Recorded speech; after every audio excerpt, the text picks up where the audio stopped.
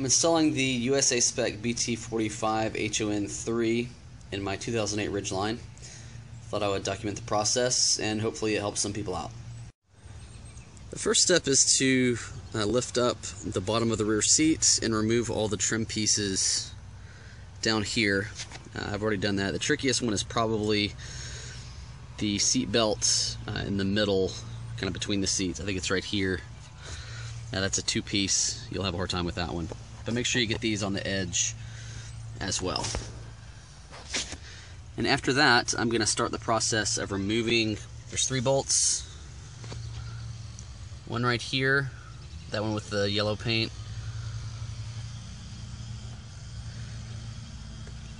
I believe this one right here, which has some purple paint on it.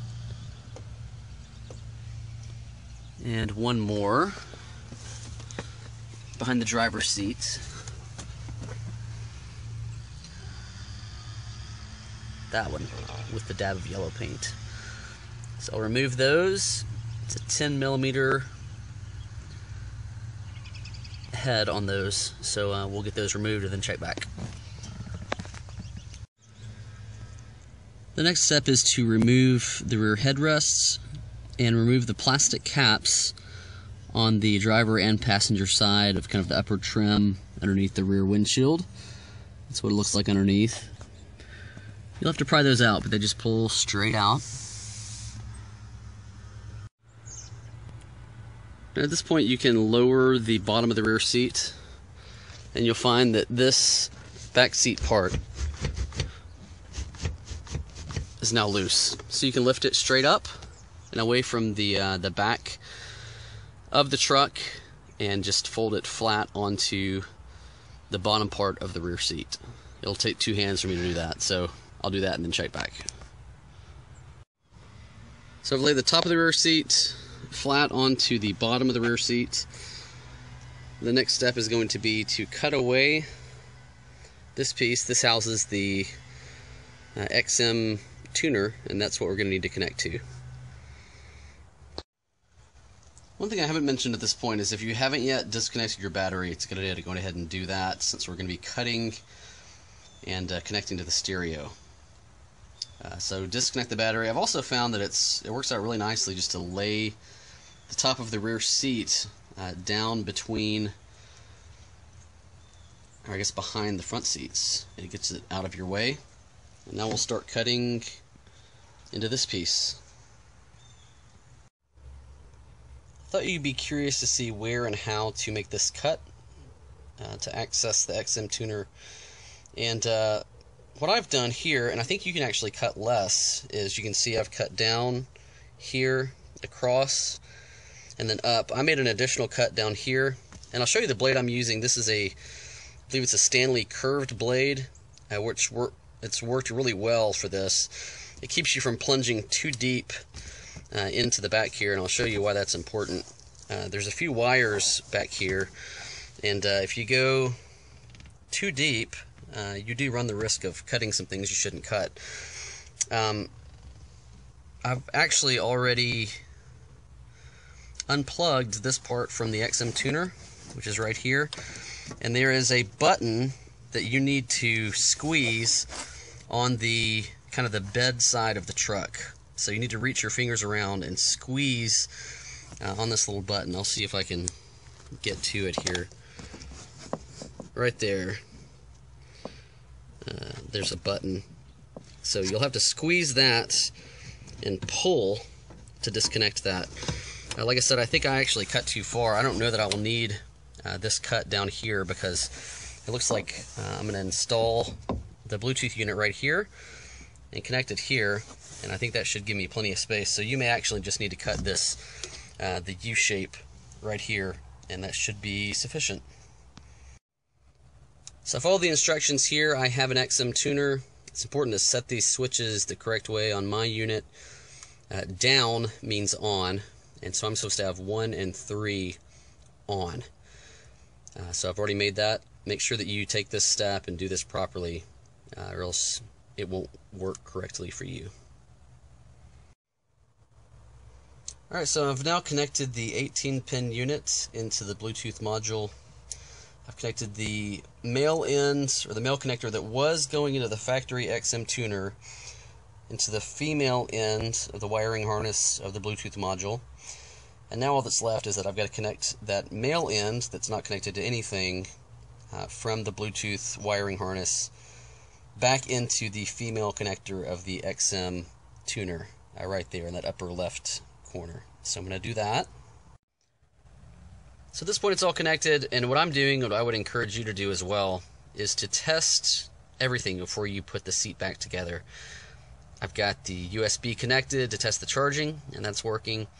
I've got the microphone running to the front of the vehicle, where I'm hoping to eventually snake the cable to get to the windshield center area. And I've got the aux jack plugged in here as well into the unit.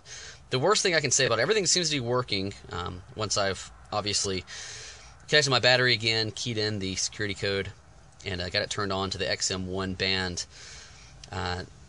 Preset number 4 on the XM1 band is Bluetooth. Preset number 6 is the aux input onto the Bluetooth module. And the worst thing I can say about it is that this feels to me a little loose, where the cable plugs in here. Maybe that'll be okay. I may actually double it back and either Gorilla Tape it or strap it in there to maybe double it back on itself, and then possibly with a cable tie or something cable it so that there's less chance of it pulling out.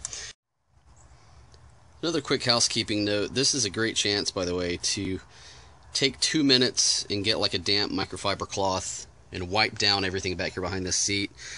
Maybe get a handheld vac or a shop vac or something. Found a lot of hair from the previous owner's pet and other random things back here, so take just a couple minutes and do that. I'll try to include a link to something that I've used in the description of the video. Alright, one of the main questions I had with this whole installation was how am I going to place the microphone in a way that doesn't just look terrible. So what I've done is I took clear Gorilla Tape, and I'll put a link to this in the video description, and I've mounted it just below my headliner. It's actually out of the line of sight when you're sitting in the driver's seat. Hopefully you can see it there. And then I've run the cable, I've tucked it underneath, kind of between the headliner and the windshield, all the way the length of the windshield, and then it runs, let's see, oh, right here. Okay, so I went to this seam and peeled back the panel here. There's a plastic panel. So I went from here over, and then I caught this kind of the molding, this weather stripping piece, and tucked it in, just kind of peeled it back. This actually peels back from the door just a bit. You can kind of tug it, this whole piece, slightly. So it runs down here.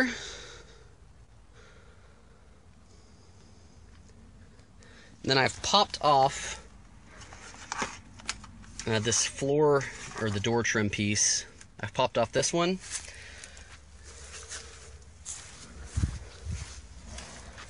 And I've popped off this one. There's kind of little pieces here that pop up. You'll have to tug at these a good bit. They don't come off, or at least mine didn't come off very easily. But when you pop those two off, it loosens this piece just enough that I'll be able to snake that cable, kind of tuck it in between the carpet and the plastic trim there, and that'll get all the way toward the back seat. So this is a view from the back seat, kind of the door area. You can see the mic cable is running underneath. So I've got it snaked all the way through to the back and connected. It's working fine. So now I've got to button this thing back together, and I'm also going to be putting the USB charger and the like an aux input.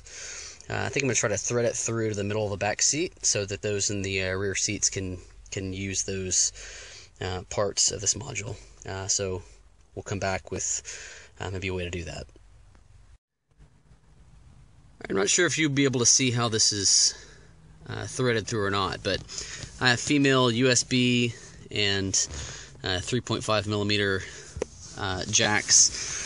Here, kind of on the underside of the console, the idea is if somebody flips down the console in the rear seat, they'll be able to charge a device or plug in their phone to play music from the back. So I've got it threaded kind of up through here, comes out here, and then comes into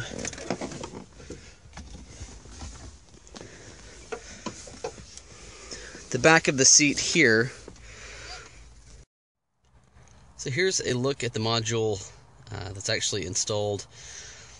My original plan was to stick it to the back, kind of the back body of the cab here with command strips, but that did not work at all.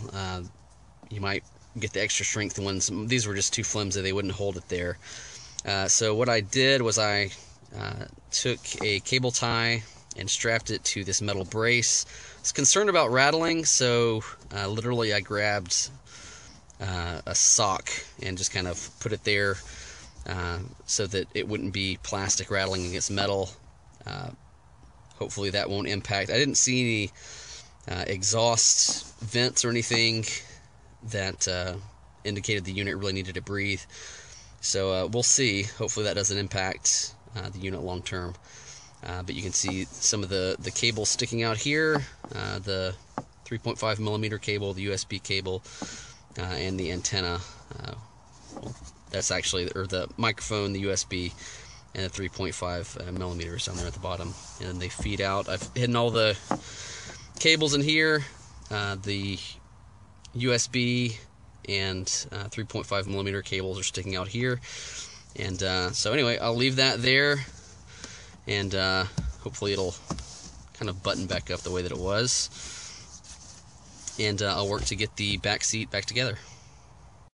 I thought I'd mention this. I'm a little concerned about these USB and 3.5 millimeter, the female cables, getting crimped or severed or caught up when I put this seat back flat against the back of the truck. So I set them up here so as to hopefully be out of the way. Just maybe be mindful of that when you set the seat back up. I'm trying to figure out exactly how it goes back in here, so we'll see. Okay, so I lifted the back of the seat back onto these hooks. You'll have to kind of do it from the center if you're doing it by yourself. It's a little awkward, but it's doable. You let them rest down in there. The big thing now to check is to make sure that, let's see if you can see these. You got to make sure that these, where is it?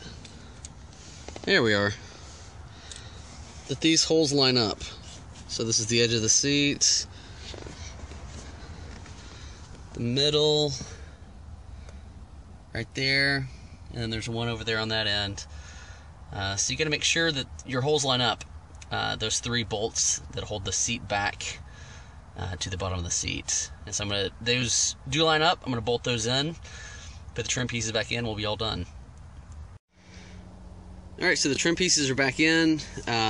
Make sure you pop these plastic retaining caps back on the top where the back of the seat hooks in. And here's the way things work, with mine anyway. I think I mentioned I chose to route these cables so that they're available to people who use them in the back seat. So the 3.5 millimeter female jack and the USB jack as well. So those in the back seat can use those, connect to them, and when they're not in use, they just live back there, kind of out of sight. So anyway, that concludes it. Hope this is helpful.